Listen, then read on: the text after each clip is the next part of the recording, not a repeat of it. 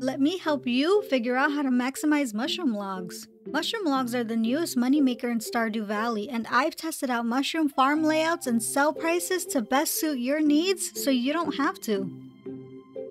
They take 4 sunny days to grow, but will take 1 less day to produce after each rainy day.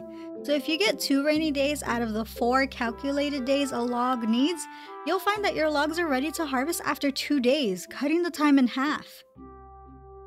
After testing out different tree farm layouts, I found the best one to cover the largest area around a mushroom log without being too overbearing decoration-wise.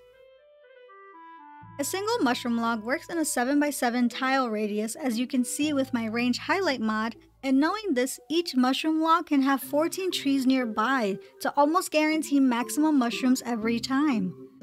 I've noticed some logs will only produce 4 mushrooms instead of 5, but after harvesting for a while, the logs produced max mushrooms pretty consistently.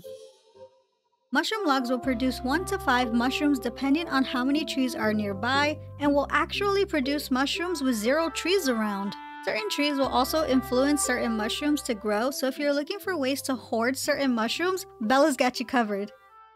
Maple trees produce red or purple mushrooms, with purple mushrooms having a 10% chance at spawning.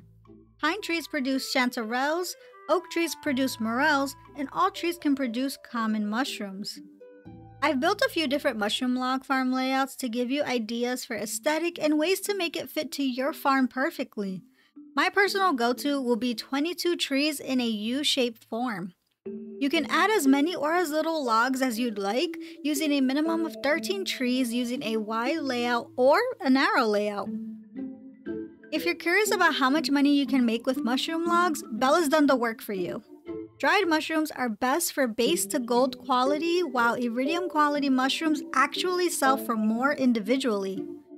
And it looks like the quality of mushrooms does not alter the sell price for dried mushrooms either. Subscribe for more Stardew Valley content if you enjoyed this video.